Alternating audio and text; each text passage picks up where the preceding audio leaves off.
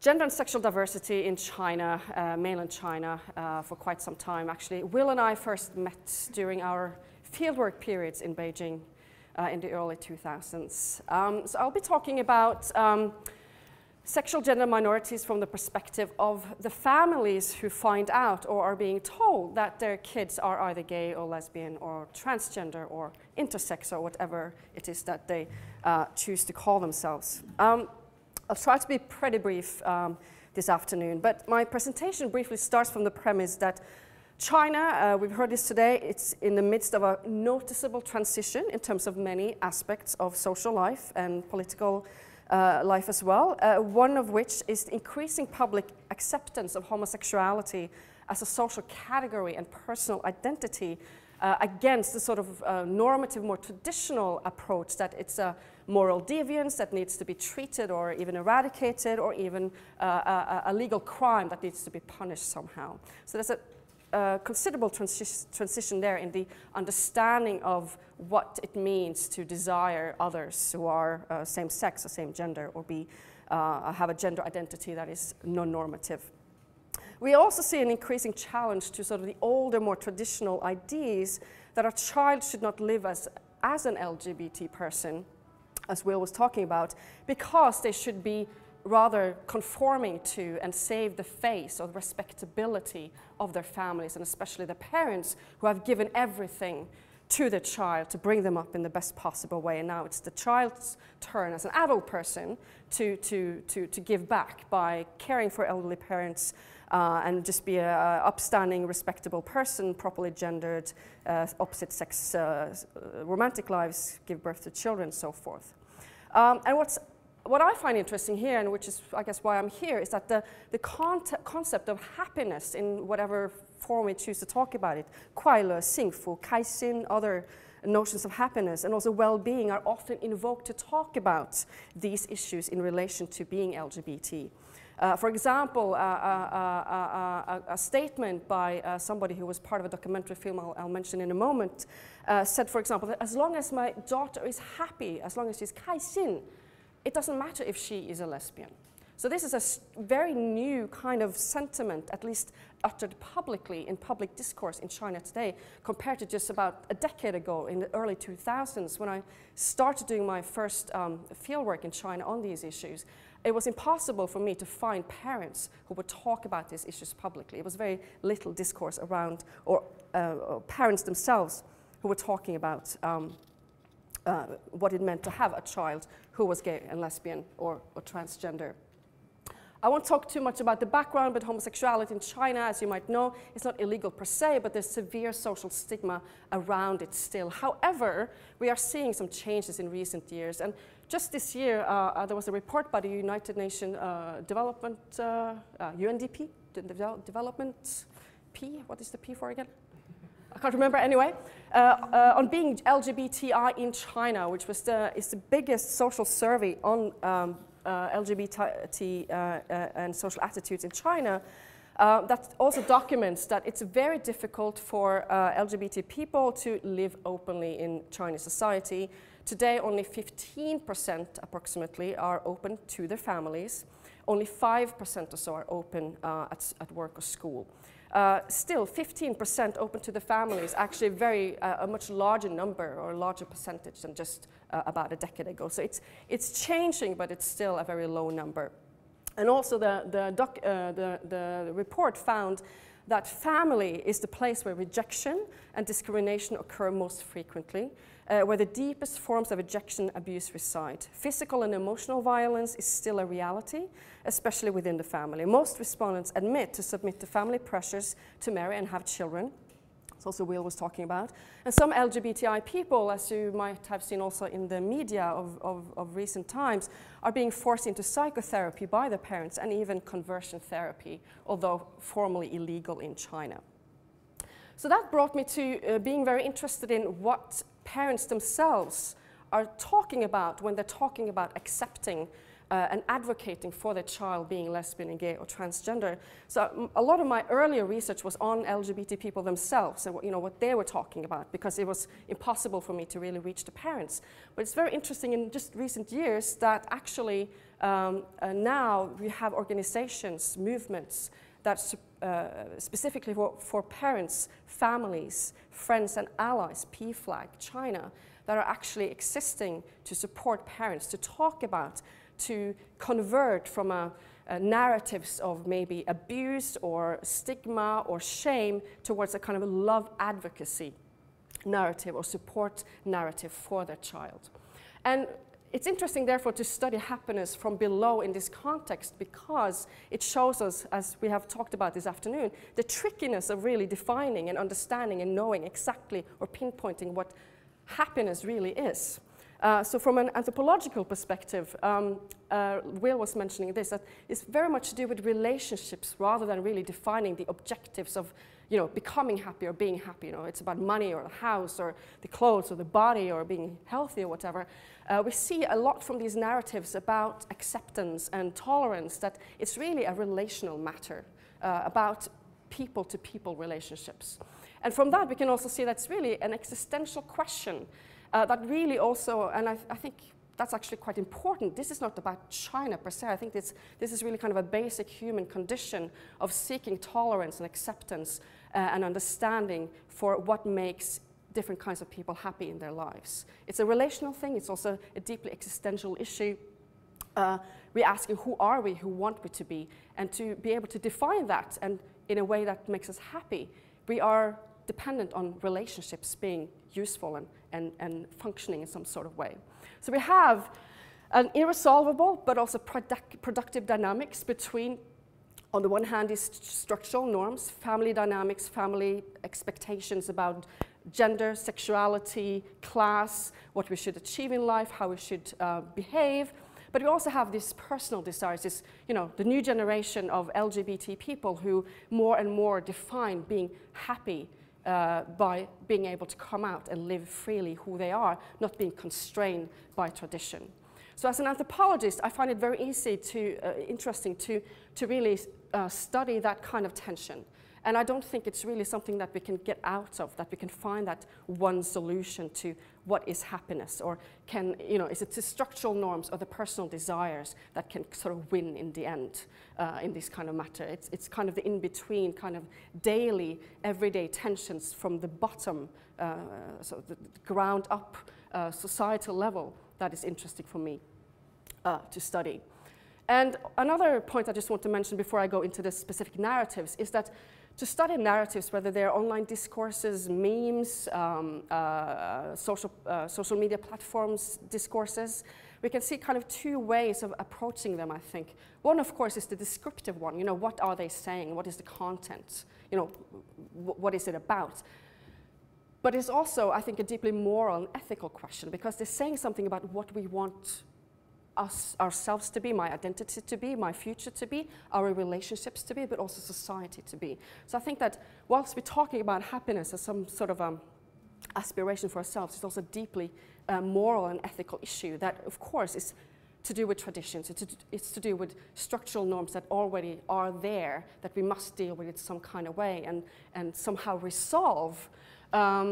But they're not necessarily something we can get out of. So they're prescriptive as well as descriptive at the same time. So to get back a little bit to PFLAG, it's a very new concept and movement in China per se. It comes from originally the United States of America, where it's been an organization since the 1970s. It came to China in 2008, and it's since grown very, very much. It has groups in about, I think, 20 different cities in China. So it is directed at and organized by parents, friends, families, and allies of individuals who are themselves lesbian, gay, bisexual, transgender. And the purpose is to educate these parents, friends, families, allies of them about homosexuality, transgenderism not being a moral deviance, illness that must be eradicated. It's not a crime. It's not a bad thing if your daughter or son is gay or lesbian or whatever. It's a good thing, and it's something to be proud of. So it's kind of an educational outreach foundation that teaches parents, families, friends, etc., but also the wider society to not fear and not stigmatize gender, sexual diversity and minorities in Chinese society. And they're doing a lot of work. They're everywhere on social media. They have a great bilingual website. This is one of them. Or the website, the homepage in English. They have conferences every year where they gather families and friends, parents from all over China, psychological counseling for families, etc. And also they speak out in the general public. If you've seen Fan Popo's Mama Rainbow documentary film, you will see that there's a woman there whose name is Mama Wu, or Wu Mama, Mother Wu, who has been everywhere in Chinese media, in the Chinese version of Elle, in the national newspapers, etc., talking about her son being a gay man and how she came to terms with that and that it was nothing to be ashamed of. So they are really an organization that has had enormous influence in recent years, and I became very interested in studying their narratives through two of Fan Popo's recent documentary films. So Fan Popo is a famous Chinese activist and also a film director, openly queer, and he is, has done these two films that have been co-produced by PFLAG amongst other organizations. So Mama Rainbow came out in 2012. Not surprisingly, perhaps, it's about the mothers of gay, lesbian, and trans kids in China. And the other one, Pink Dads, this is really the shorter version of Papa Rainbow that just came now. So Pink Dads came out early this year, and I think Papa Rainbow is just out in its full format. And that one deals with the fathers of gay and lesbian kids in China from a particular perspective of China being very, in many ways, a very patriarchal society, and how do fathers, men, middle-aged men, older men, deal with a son or daughter not fulfilling gendered sexual expectations. And so I found this a really great resource for understanding and analyzing these narratives by these parents in terms of these emergence of sort of love advocacy and support narratives for a gay or lesbian child, and really showing the struggling that they're experiencing with coming to terms with this thing. So I'm just going to give you a few narrative clips from the films. I wish I could show them to you, but you can find them online if you Google Fan Popo and Mama Rainbow or Pink Dads. They're actually on YouTube, and if not, you can email me and I will find them for you. So this is one of the narratives from Pink Dads, which is an interesting film, documentary film, also from the perspective of the sort of drama workshops we've been doing today, because a lot of the activist work that is filmed in that documentary film is based on staged sort of dramas written by participants in workshops. So parents come together to enact these kind of scenarios where, you know, a son is coming out. They all play the different roles in these setups. So this is not actual narrative per se. This is a sort of dramatized scenario of what probably participants in these workshops themselves experience. So this is kind of an example of the more kind of traditional, oh God, situations where parents have a hard time. So I won't read this all out, but basically it's between the mother and the son. Mom says, "You look happy, where have you been? You went to see a movie?" And then they have some bantering, and then the son says, "Oh, you just want me to get married?" And the mom says, "Of course I do. Can you handle that? We're old. We want family happiness. You know, 天伦之乐. Why do you think we worked so hard? It's not too much to ask for grandchildren." And he says, "But it's my life. I have my own ideas." "Bullshit. This is China. It's not some foreign country where you can do what you like." "Fine, I'll bring you back a daughter-in-law," etc., etc. So you see here, this is kind of the traditional narrative around acceptance or non-acceptance of a gay child. And this is a very interesting, different narrative by Mother Mei, Mama Rainbow, who has a lesbian daughter, who has really come to terms with her daughter being a lesbian in one way or another. She says she has a very sort of thought-out, very well-articulated narrative about you know, why she accepts her daughter being a lesbian. She says all experiences they have during their the growing up process deserve respect, regardless of the sexual orientation. These experiences should be respected, cherished, and protected. But it's not entirely unconditional, because she says, as a parent, I have several principles. Are you happy? And then, can you handle your responsibilities? When you're together with your partner, can you contribute to society? All these conditions must be met. It's not right. So it comes some sort of moral, ethical issues in. It's not right to be together just to resist social pressure and subsist. So it's not, it's not just about fighting for your rights and just be like confrontational, like, in the West. It's not okay to be depressed. Yes, you should be happy. It's not right that you don't realize the things you want to realize. You must fulfill your dreams and ambitions. That's a negative life, and you really don't want it. So you see the conditional love advocacy narratives here, and it's very come together in a way that's clearly, I wouldn't say scripted, but clearly come as a result of long discussions and probably some educational experiences. And Mama Zhao, I won't read all of this, but this is someone who still struggles, and this really shows that happiness is not a very easy sort of linear route from not knowing or understanding or stigmatizing a child to completely loving and accepting them, because she is struggling very much with dealing with this in everyday life vis-a-vis her social environments and the kind of structural constraints and norms that her generation and she as a mother is dealing with. She says, do you think I can tell others that my child is gay? People always ask me why my kid is still single. Then I say, who knows, he's just single.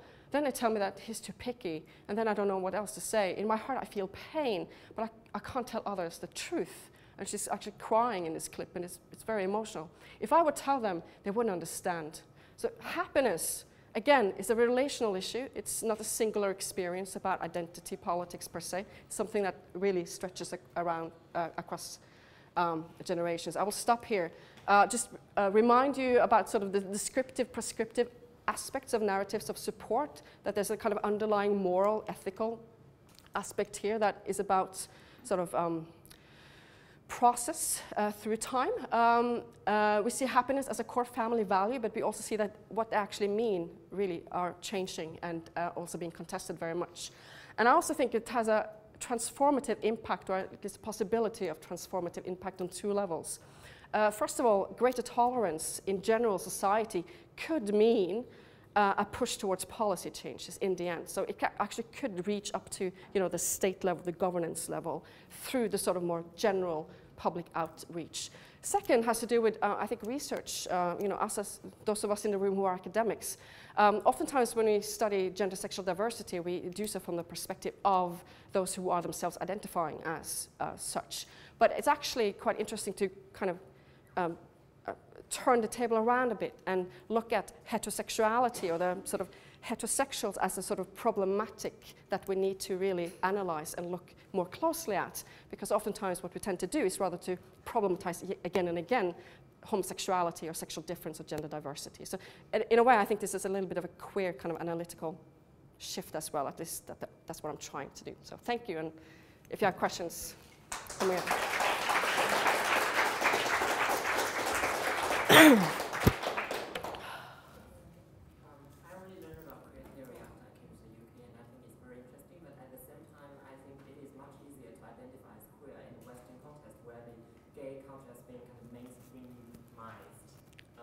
Whereas in China, you actually, the homosexual communities are still so oppressed. So I think kind of it is difficult to talk about like LGBT or especially queer identity without being complicit with the dominant narrative. That is why I feel like, for example, coming out as a mechanism of sacrifice to achieve happiness is so central in both you and Will's presentation, and can be quite self-defeating in a way, because it's like queer itself is quite contradictory that you come out, because queer is kind of subversive of the identitarian politics of fixed identity, but at the same time you have to come out as queer in that way. So I wonder, what do these people in the documentaries or their parents think about the differentiation? Do they differentiate queer with LGBT as well? Or?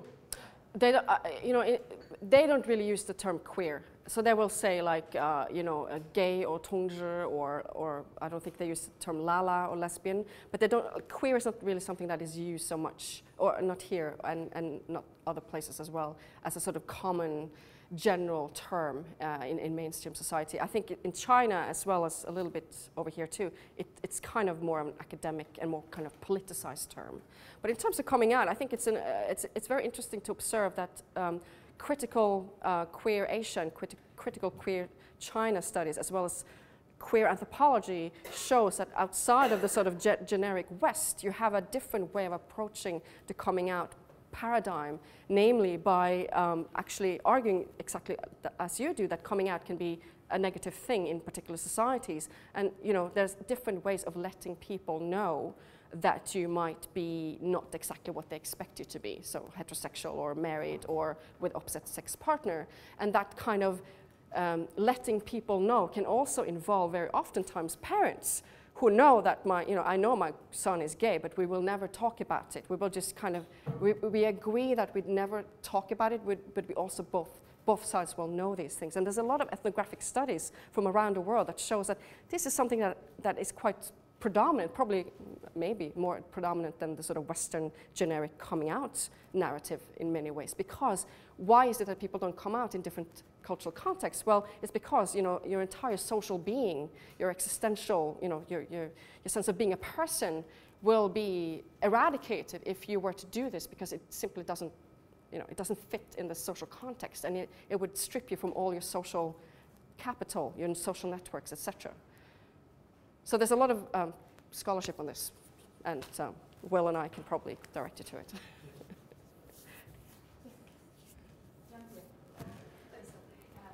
Thank you for the talk. It was really interesting. And I want to ask whether transgender people in China is more accepted and easy to, you know, for example, the Jinxing talk show. Oh, yeah. She's a celebrity, and she said she hired herself in man for 20 years. Yeah. Now she's a woman. Yeah. The people accept her tremendously, and she's tremendously popular. You know Jinxing, right? Yes, yeah, of course, yeah. So I think one of my neighbors, her daughter is trying to do this kind of surgery, like a Jinxing, and Jinxing. So the neighbor, the mother, told me, I said, since Jinxing is a very, you know, kind of what she does is really a typical woman's thing. Right. Now she become a woman, right? And she's very typical heterosexual woman. Right? Yeah. And then she has the kids, and then Yeah. husband, and Yeah. then she's doing a normal kind of heterosexual family. That's why it's very, she's a good woman, and that's why she wants her daughter try to adopt this kind of lifestyle.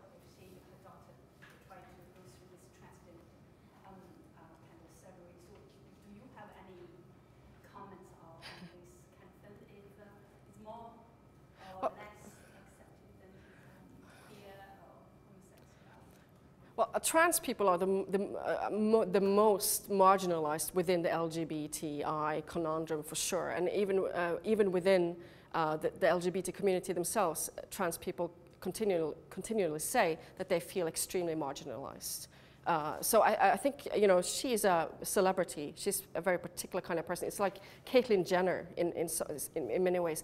Loads of mainstream trans people will not be able to identify with her because they don't have her resources to be able to realize the kind of mainstream passable life as she's able to do. And I think that certainly for trans men, you know, from female to male,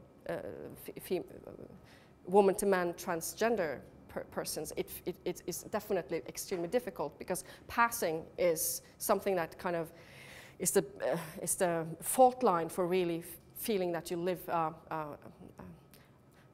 that you're a good transgender person in many kinds of ways, because then you're not found out and you're not experiencing harassment.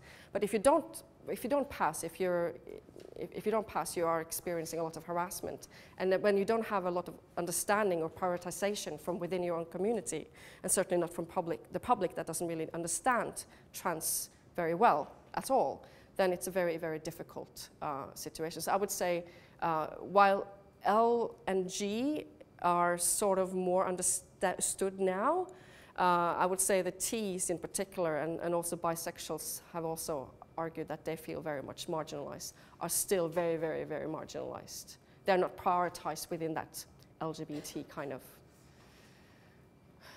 horizon. But this is a long discussion.